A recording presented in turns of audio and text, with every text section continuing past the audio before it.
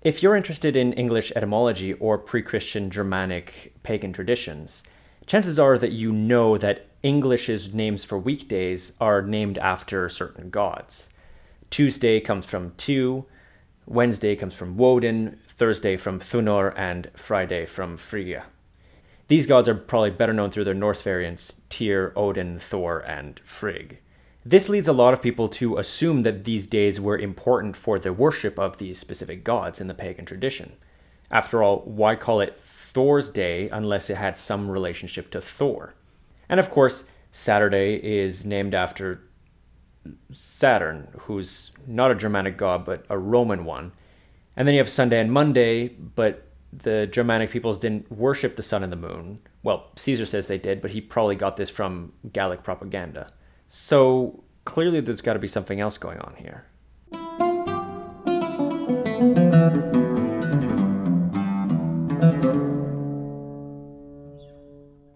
Let me ask you something. What is a week? No, really, what is it? Yeah, it's a period of 7 days, but why? Why 7? A day is a fairly natural way of measuring time. It's based on, a cycle that everyone experiences, and pretty much every culture around the world understands the concept of a day. A year is similar. It's pretty obvious, especially in parts of the world which have very prominent seasons. A month is also pretty obvious. It's based roughly on the cycles of the moon. But what about a week? There's nothing in nature that says that 7 days is a natural way of calculating time. So where did it come from? Well, the first mention of a 7-day cycle comes from the ancient Sumerians and Babylonians, who had certain rituals that took place over a period of 7 days or every 7 days. This likely comes from the fact that in ancient Mesopotamian culture, the number 7 was quite important. We don't know exactly why, but it might have had something to do with the 7 planets, and put a pin in that because we're coming back to that later. What we can be fairly sure about is that the Israelites, with their 7 days of creation in the book of Genesis, probably got it from Mesopotamia. And this wouldn't be completely unheard of because they got plenty of other things from further east, including probably most famously the story of Noah, which is based on the story of Utnapishtim. And in fact, the story of Utnapishtim has plenty of things revolving around 7 days. Like, for example, in some versions of the story, the storm that causes the flood lasts for 7 days. But the 7-day week wasn't universal across the board. First of all, there's plenty of cultures who didn't have any sort of week and didn't organize themselves according to a regular short cycle like that. But even those who didn't necessarily choose the number 7. The Romans, for example, in the Republican period had an 8-day cycle called the Nundinum, which means 9 days. And if that sounds confusing, it's because the Romans calculated their dates inclusively, so that the first day of one Nundinum was the 9th day of the last one. So 9 days for what we would call 8. This is also why Jesus, who was crucified on the Friday and is said to have resurrected on the Sunday, is said to have come back 3 days later, because early Christians, using the Roman way of calculating dates, included the Friday in those 3 days. The Roman 1st/9th day was called the Nundinae, and this was traditionally a market day and a day for other things, like this was traditionally the day that Roman men would shave, for example. Eventually, though, a 7-day week would creep into the Roman world from 2 separate directions. Firstly, there was through Greek influence. In the Hellenistic period, astronomy and astrology grew in prominence in the Greek world. Ancient astrology was complex, and it could govern absolutely anything in one's life, and central to it were the 7 planets. Ding, there's that pin. The ancients didn't know about Uranus and Neptune and Pluto and other things that we might call celestial bodies within our solar system. To them, there were only 7 planets, which, from closest to furthest, were the Moon, Mercury, Venus, the Sun, Mars, Jupiter, and Saturn. Beyond these were the fixed stars, that is, what we would call stars, the ones that don't move around in the sky the same way as the planets do. Beyond this, according to the astronomer Ptolemy, was the prima mobile, or first mover, which was likely inspired by the Aristotelian concept of the unmoved mover. This was a sphere that was said to move the stars, which in turn moved the planets, and all of this movement would trickle down into Earth and would ultimately cause all motion on Earth. This, by the way, was the theory behind astrology. I once told a colleague of mine that astrology only really makes sense in a geocentric universe, and, well, she wasn't really keen on that. In any case, eventually astrologers determined that each of the planets had an influence over the hours throughout the day, which would go into a recurring cycle of 7. And this ultimately meant that the first hour of each day was also governed by one of the planets in, again, a cycle of 7 days. And the pattern went like this: the Sun, the Moon, Mars, Mercury, Jupiter, Venus, and Saturn. Eventually, Hellenistic culture became more and more influential in Rome, and over time, the 7-day planetary cycle began to be used alongside the 8-day nundial one.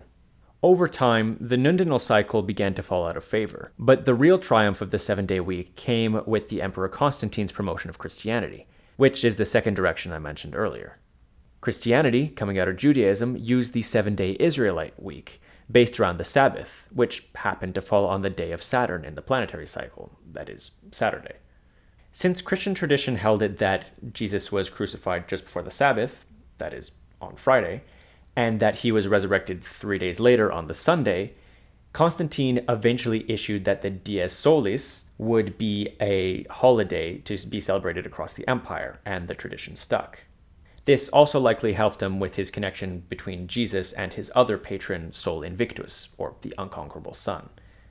Ultimately, this made the 7-day week a permanent fixture in Roman society, and it strengthened its position in Christianity. Even to this day, most languages based on Latin continue to use these traditional names in their weeks, although some of them replace Saturday with the Sabbath and Sunday with the Lord's Day. For example, in French, you have lundi, mardi, mercredi, jeudi, vendredi, but for Saturday you have samedi based on dies sabbatum, and for Sunday you have dimanche based on dies dominicus. Okay, so this explains where Saturday, Sunday, and Monday got their names. They're just literally direct translations of the Latin names into English. But what's this have to do with Thor and his worship? Well, as I'm sure most of you know already, the names of the planets in the Roman tradition are named after Roman gods. And although in the Middle Ages and the liturgical calendars, the days of the week were just given numbers, with Sunday being day 1 and Saturday being day 7, these planet god names still remained prominent into the Christian Empire. Now, it was very common for Romans to analogize the gods of other people they encountered to their own, and this included Germanic ones. At least since the time of Tacitus's Germania in the early 2nd century CE, various Germanic gods have been referred to using Roman names.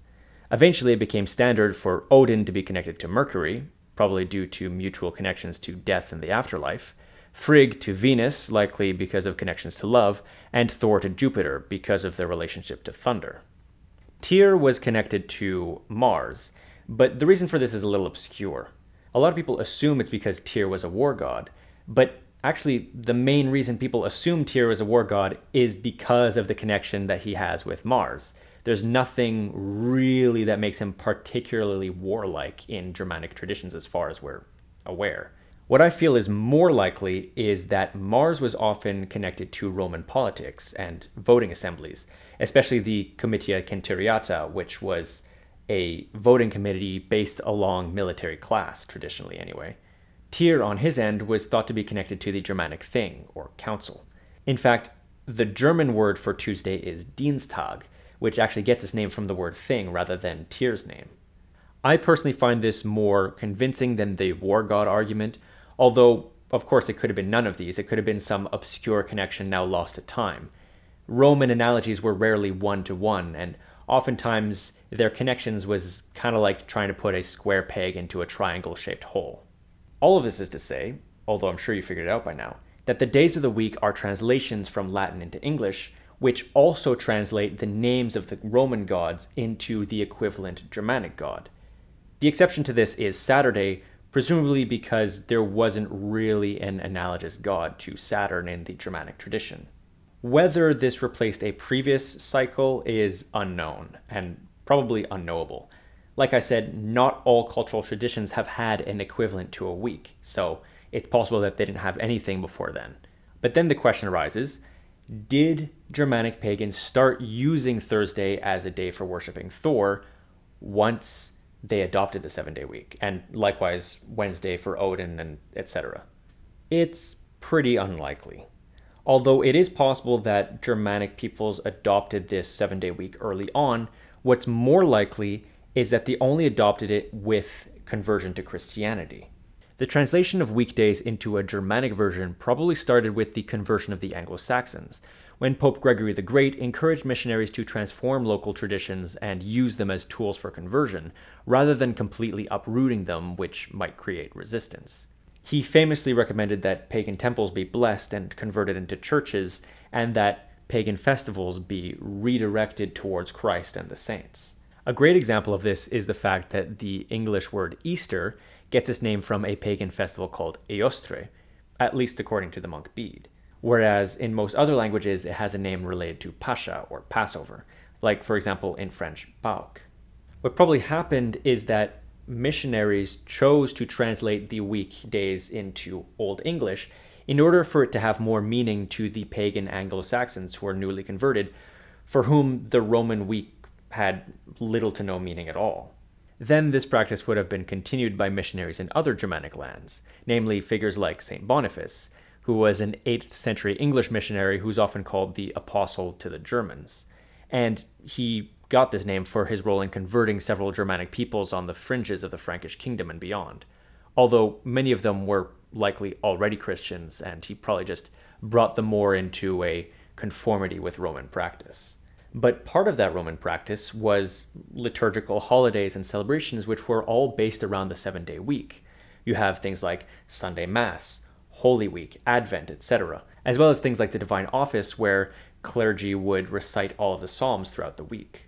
And it was mainly English and German missionaries who converted the Scandinavians up north, and they probably brought this naming convention with them. So, in conclusion, was Thor worshipped on Thursday? Probably not. Although it is possible that Germanic peoples adopted the 7-day week early on, there's absolutely no evidence for this. And even if they did, there's no guarantee that they would have associated Thursday with Thor beyond simply the name. There's no evidence that they would have had, there's no reason why they would have had to make festivals dedicated to Thor on that day. But I find it altogether unlikely that they would have adopted the 7-day week in the first place, because before Christianity, it was mostly associated with astrology, and Germanic peoples don't really seem to have had any interest in astrology at the time. Of course, this is all in reference to historical paganism. If you're a neo-pagan and you want to worship Thor on Thursday, you can go right ahead. There's no reason why you shouldn't. Traditions changed and evolved all the time. Old ones fell out of favor and new ones replaced them. So who says Thor can't be worshipped on Thursday? It's up to you. See you next time.